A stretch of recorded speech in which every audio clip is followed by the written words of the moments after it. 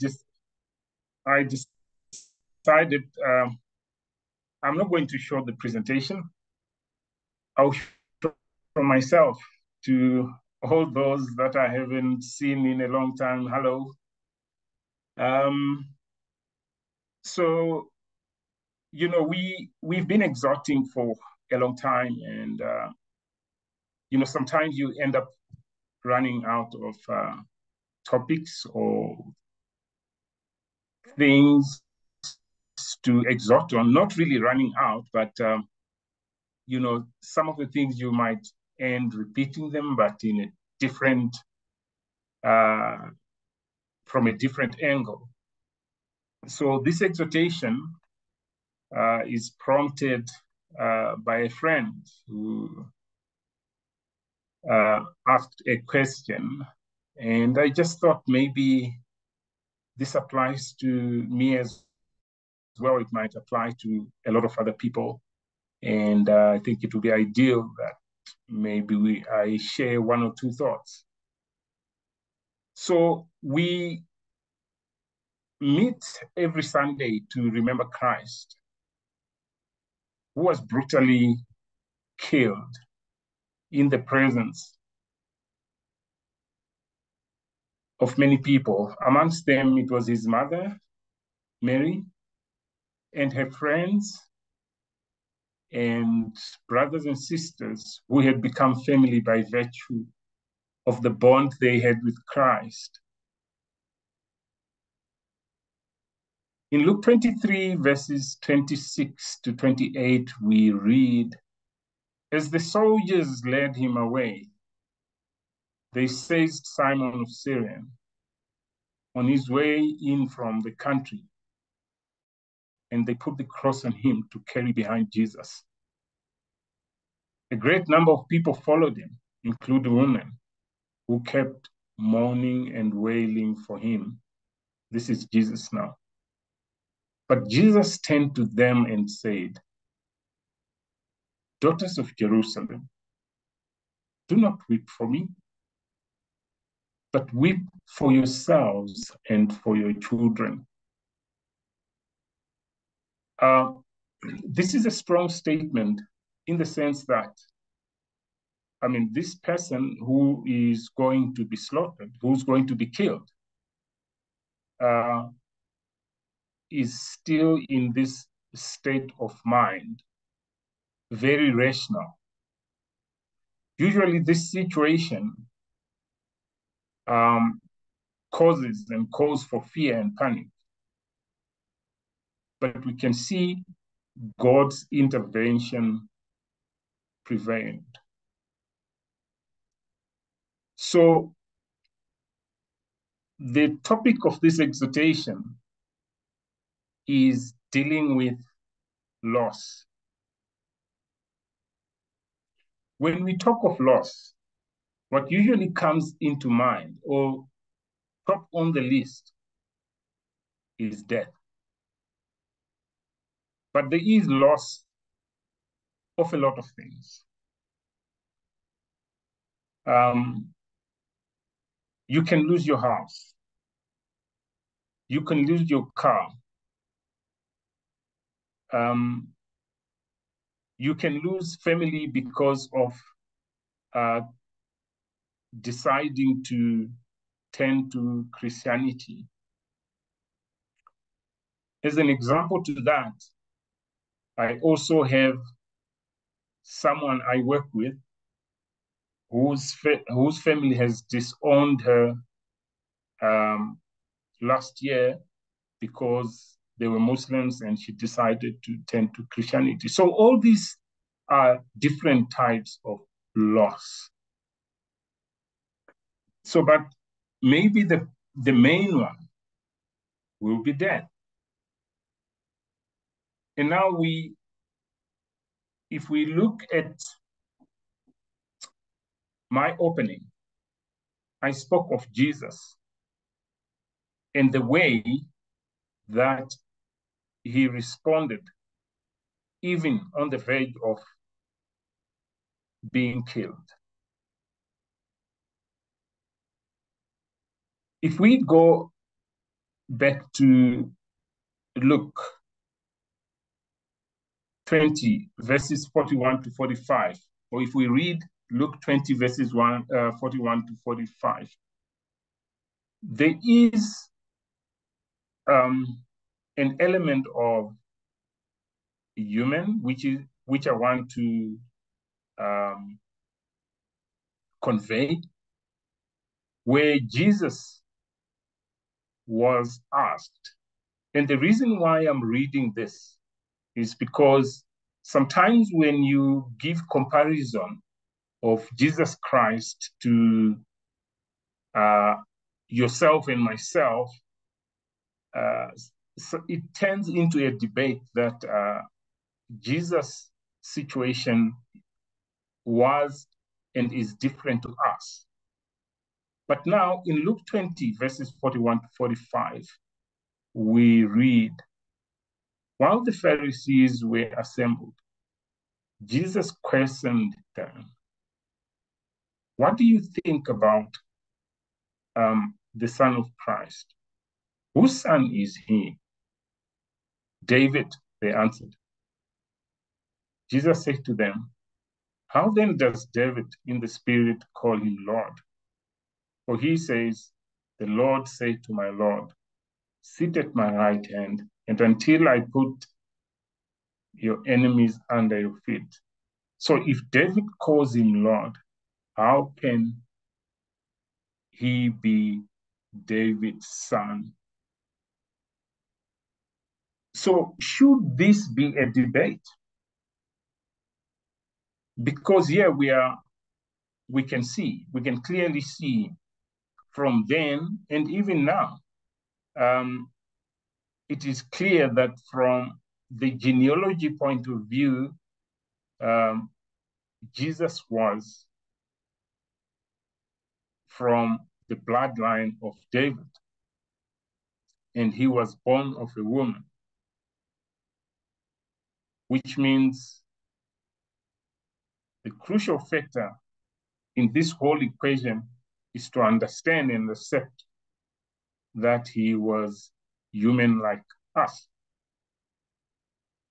Even though David was the most important king, he called him Lord because of the hierarchy. Now, in this equation, it then helps us to understand that death came into this world and it has a process, and anyone born of a woman is going to die. So what is that process?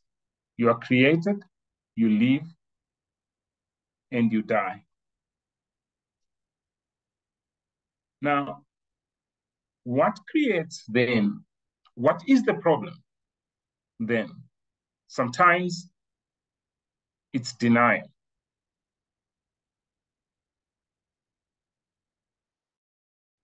But here we can see that we have a benchmark. There's a good point of reference.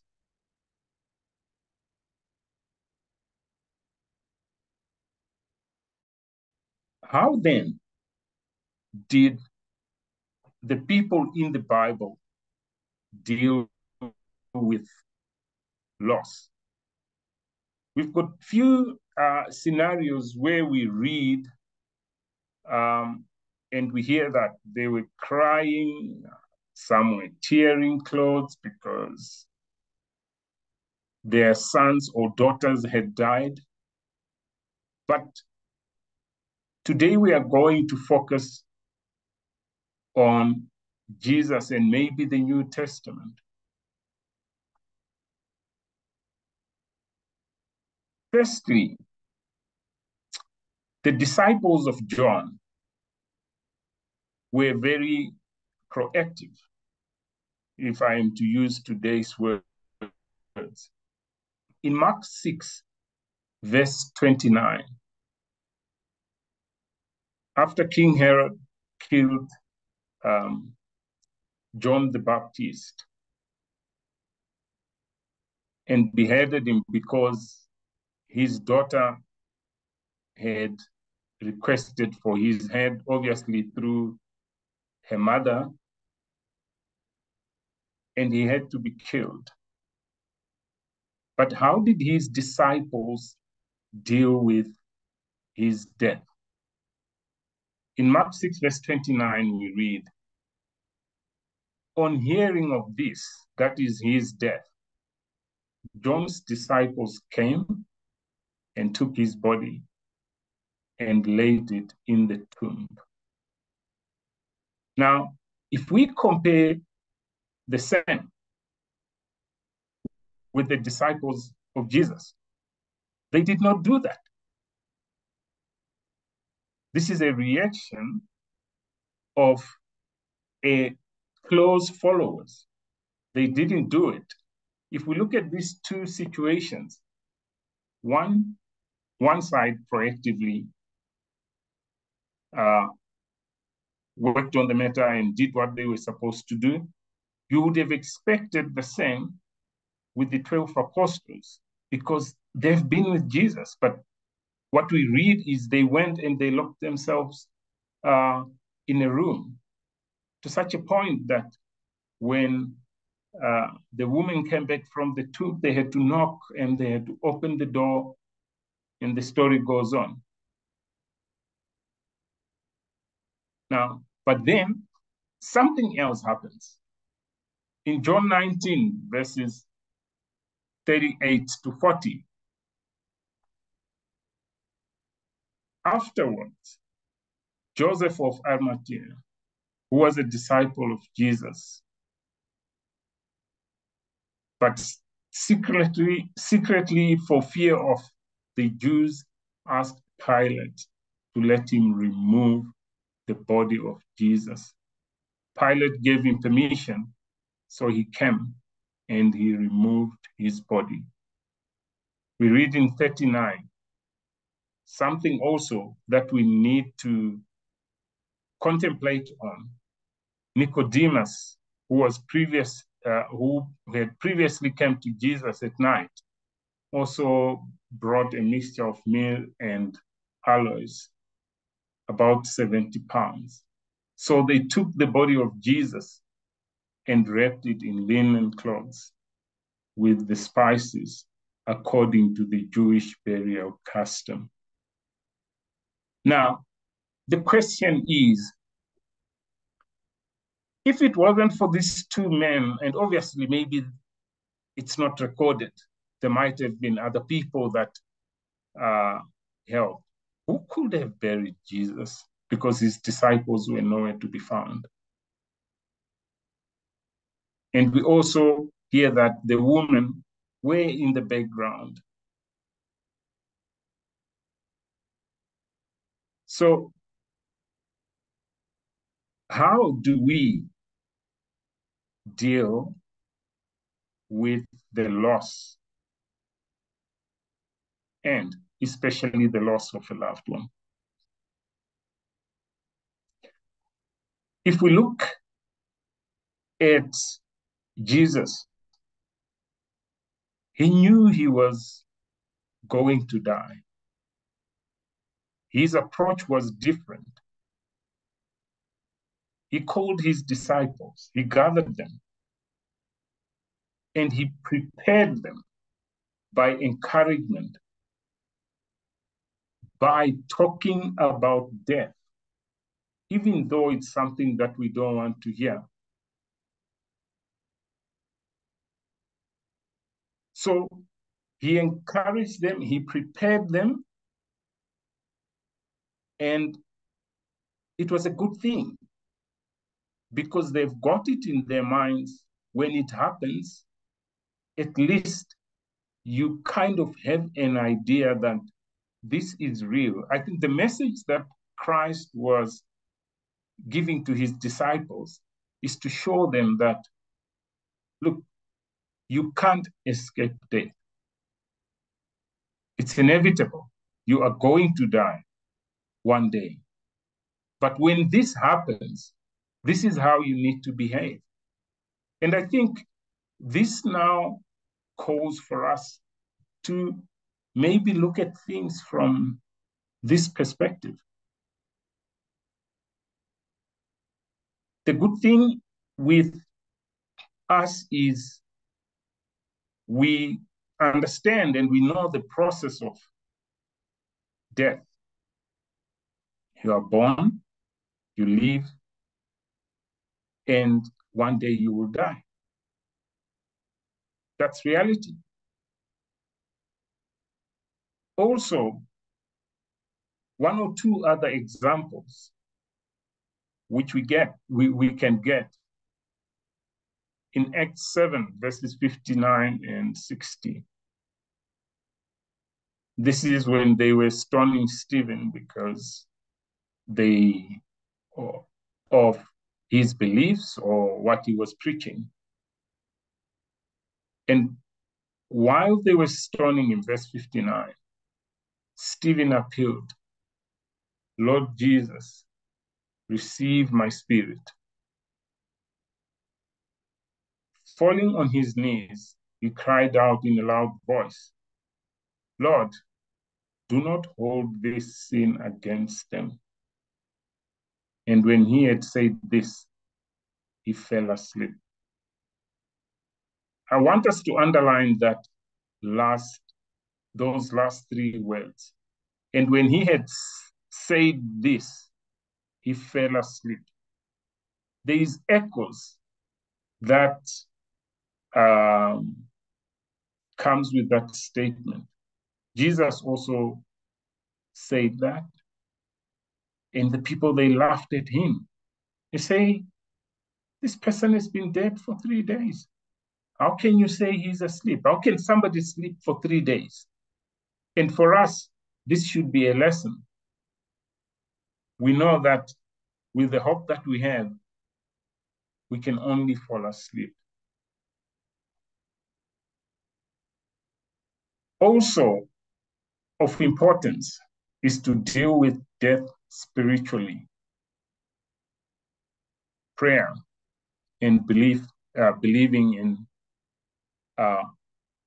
the ideas and the thoughts that we share as and when we share them. If you think of death, the very word can trigger images of darkness, vision of men and women in black grieving, and for some, fear. But God doesn't want us to live in fear nor defeat. He wants us to live and die with the confidence that comes from knowing we belong to the victorious, risen King who defeated death when he died on the cross and rose from the grave. No one may be able to understand the pain of loss for loved ones, but God's word is able to bring peace if you allow it to speak to you. Whether death comes as a sudden shock or something we have been prepared for, a friend, a relative was sick for long, and you saw the pain they went through, nothing can ease that pain like words filled with hope. Also, no matter what stage of grief you are in, God wants to walk alongside you. He wants to push you to move faster. He wants to push you to move faster or to move on. He will guide you and give you strength for each step.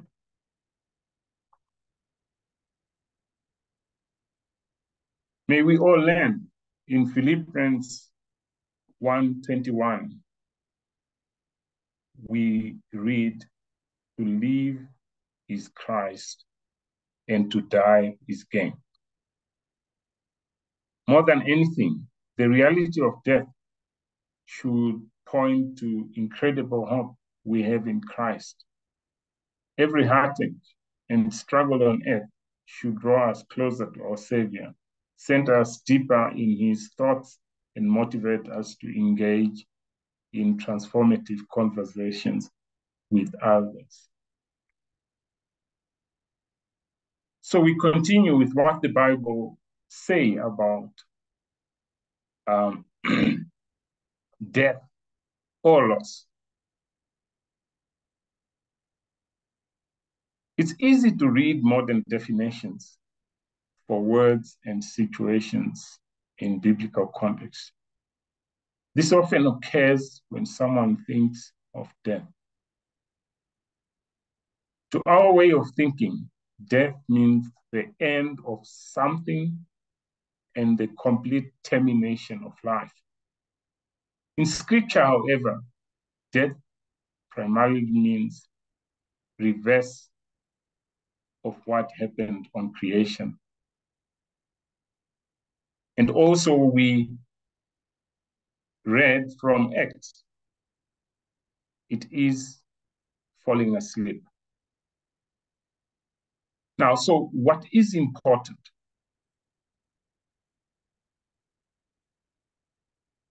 We need to understand that death is not only the separation of the spirit, which is the power of God, which was given on creation, and the body, which is the soul. There is also spiritual death if we separate ourselves from God. It should just worry us. We should just be as concerned as we will be if somebody dies. Do not die alone. We read of life in Christ, so the relationship should be strengthened. In John 14:17, there is a message that Jesus was trying or he conveyed to his disciples. And he said to them, and this is how we need to then look at things as we endeavor to deal with the loss, and especially of the loved ones. God will give you another partner to help you and be with you forever, the Spirit of truth, which is the Holy Spirit. This is now when Jesus was preparing his disciples. You know him, for he lives with you and will be in you. I will not leave you as orphans. I will come to you. On that day, you will realize that I am in my Father, and you are in me, and I am in you.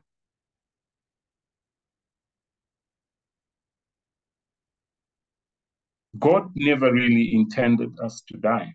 Scripture tells us God designed humans to live, well, also debatable, eternally in deep relationship with him.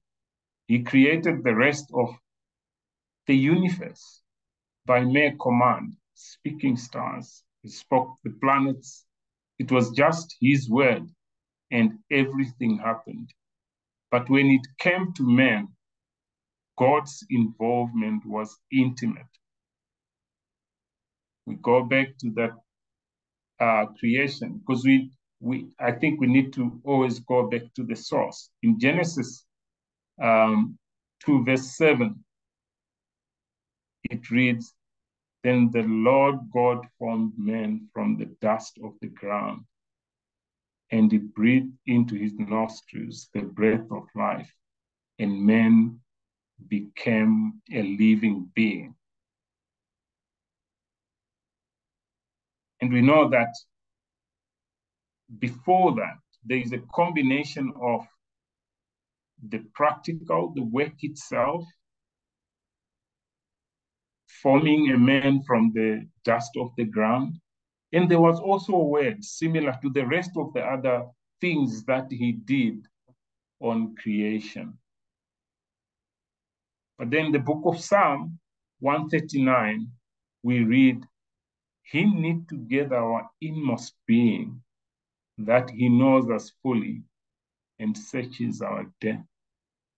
This shows the full involvement of God in our creation. So what do we need to do? How do we deal with loss of a loved one? We must mourn with hope. So the above verses said, when we lose a loved one, it may feel as part of ourselves has been removed from us. We grieve for a lot of things. The moments we have had and aspirations that will never come to fruition. Though this pain is real and deep, if our loved ones belong to Jesus, our sorrow should be always clear that one day we will see them again. They will wake up from that sleep. But what of if this loved one did not belong or believe in Jesus, or haven't gone through the process, meaning that they didn't do the process stated in the Bible, the things of understanding, believing, and baptism, which symbols the death and resurrection of Christ, and then living according to his will. What will be our angle of approach in dealing with that situation? Our consolation should then lie with us. And this is my opinion. Our consolation should be our understanding and acceptance of death, and that it is God's will. In 1 Thessalonians 4, verse 14, we read, the death of Jesus is proof to all these things. For we believe that Jesus died and rose again. And so we believe that God will bring with Jesus those who have fallen asleep. And there is echoes from what Jesus said. There's echoes from what Stephen said. Acts also confirms this in Acts 7, when Stephen fell asleep after being stoned. So it is a situation of bye for now. So obviously, when it comes to these things, maybe it's easier said than done.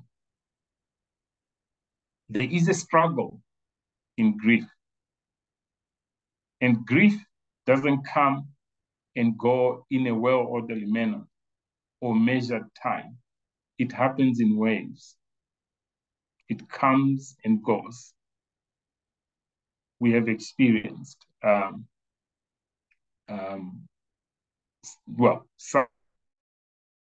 have experienced it.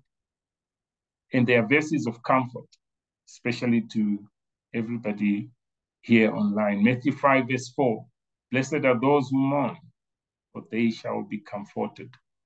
Psalm 147, verse 3, he heals the brokenhearted and binds up their wound. Psalm 34, 18, the Lord is near to the brokenhearted and saves the crushed in spirit. Now, if we read these verses and we look at the position or the positioning of Christ, of God, it's a good position to know and understand and comfort. And he says, wherever there is 2 or 3 of you, I'm also there. Matthew 11, verses 28 to 30, come to me, all who labor and are heavy laden. I will give you rest. Take my yoke upon you and learn from me. And now, this is one of the most important elements that we need to do. We need to learn to understand. For I am gentle and lowly in heart, and you will find rest for your souls. For my yoke is easy and my burden is light. Now, the last statement, we know of a yoke.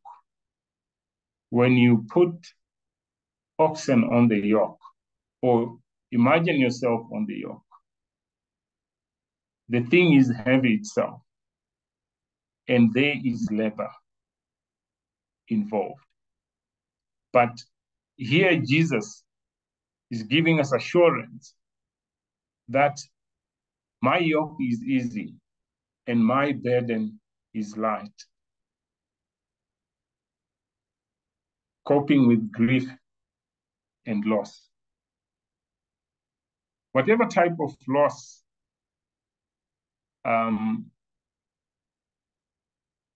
sorry, I just scroll down quickly. So whatever type of loss you have suffered, there is no right or wrong way to grieve. Grief is a natural response, and I extracted this from a research. Grief is a natural response to loss. It's the emotional suffering you feel when something or someone you love is taken away. Often the pain of loss can feel overwhelming. You may experience all kinds of difficult and unexpected emotions, from shock or anger to disbelief, guilt, and profound sadness. The pain of grief can also disrupt your physical health, making it difficult to function in the normal way we have always done. Whilst these are normal reactions to loss, and the more significant the loss, the more intense your grief will be. The disciples went into hiding after Jesus was killed. So coping with loss of someone you love is one of the biggest challenges. And grieving is usually associated with all this, which causes most intense type of grief. So I then looked at, I researched, there is a psychiatrist by the name of Elizabeth Ross, Kabler-Ross. She introduced what became known as the 5 stages of grief. These stages of grief were based on her studies of the feelings of patients facing terminal illness. But many people have generalized them to other types of negative life changes and losses, such as the death of loved one or a breakup. So the 5 stages are denial. This can't be happening to me. The second one is anger. Why is this happening to me? Who is to blame? Bargaining. Make this not happen, and in return, I will. And we give so many promises when it comes to bargaining. Depression. I'm too sad to do anything. Acceptance. I am at peace with what happened.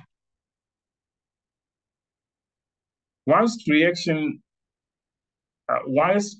seem natural, not everyone who grieves goes through all of these stages.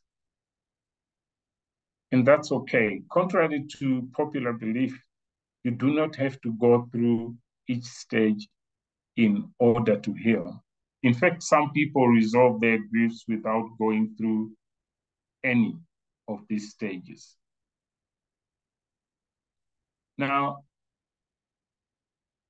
Kibla herself never intended for these stages to be rigid framework that applies to everyone who mourns.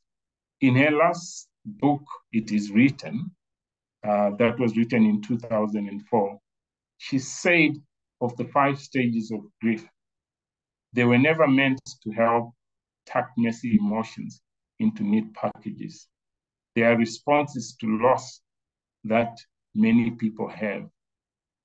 But there is not a typical response to loss, as there is no typical loss. Our grieving is as individual as our lives. In close. This morning we read, our daily reading, which I gave late. That's why maybe we didn't read some. We read of the Psalm where Jesus quoted and talking about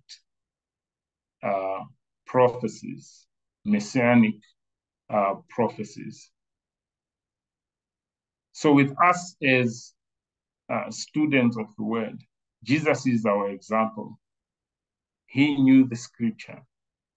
He showed us how important it is to correctly understand it and build our thinking from it. It is inspired. It is without error or fault in its teaching. Now, as we are about to him, to remember this perfect example, this perfect teacher, I think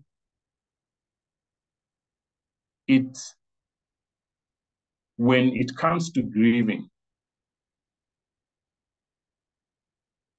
there is a whole lot of angles of approach that we can use.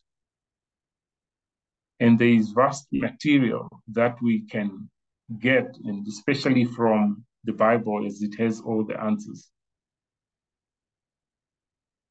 Even though the disciples went into a hiding, the disciples had a point to prove. They continued with his legacy through the use of instruction and knowledge they had acquired. It doesn't mean it was a smooth ride for them, but they didn't let failure define them, but rather they used it as motivation to move forward. Amen.